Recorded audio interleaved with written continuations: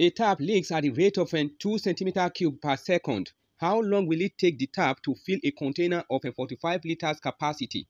1 liter is equal to 1000 centimeter cube. We are going to use two methods to solve this same question today. Anyone that you feel like you can get used to, and then you can adopt any one of them. Let's call it method 1. The volume flow rate is given as what? 2 centimeter cube per second. That is the volume flow rate. How long is it going to take to fill a container 45 liters? T, when the volume is equal to 45 liters. But don't forget that 1 liter is equivalent to 1000 centimeter cube. Volume flow rate is equal to volume over time. And my volume flow rate is actually 2, just like you are given speed to be 2. And you are asked to calculate the time taken to cover a distance of what? 45 meters. Volume flow rate is 2 meters per second. Then is equal to what? 45 times 1000 over time. Therefore, I have T is equal to 45 times 1000 divided by 2. Therefore, I have my T is equal to 45 times 500. Therefore, the time is actually equal to 4500 times 5. And I'm going to have 00, 25, you carry 2, 20 plus 2 you carry, 22 seconds.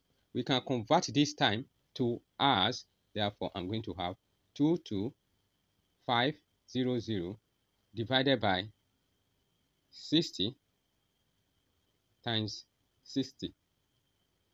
0 will cancel 0, 0 will cancel another 0 here. Therefore, I'm going to have, I have T to be equal to 6.25 hours. This is the same thing as 6 whole number, because 25 is a kind of 1/4 of 60. 1/4 of 60 is actually 15 minutes. So this is the time required to fill it. Number 2 method, method 2, is that the flow rate 2 centimeter cube. For 2 centimeter cube per second, it means that what? 2 centimeter cube drops in 1 second. What will be the time to drop 45 liters?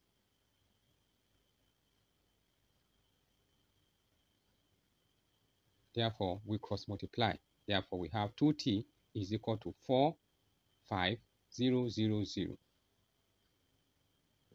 Therefore, t is equal to 45000 divided by 2. Then we are going to have t is equal to 22500, 22,500. So we have to convert this time to hours. Then we are going to have 22 in second here, 22500 divided by what? 60 times 60 to convert it to hours. Therefore, we are going to have t is equal to 6.25 in hours. And this is the same thing as 6 hours, 15 minutes. Let's check the options and see which of the options is correct. Option B is the correct answer. We have come to the end of this tutorial. Please kindly support us by subscribing to this YouTube channel. Thanks and remain blessed.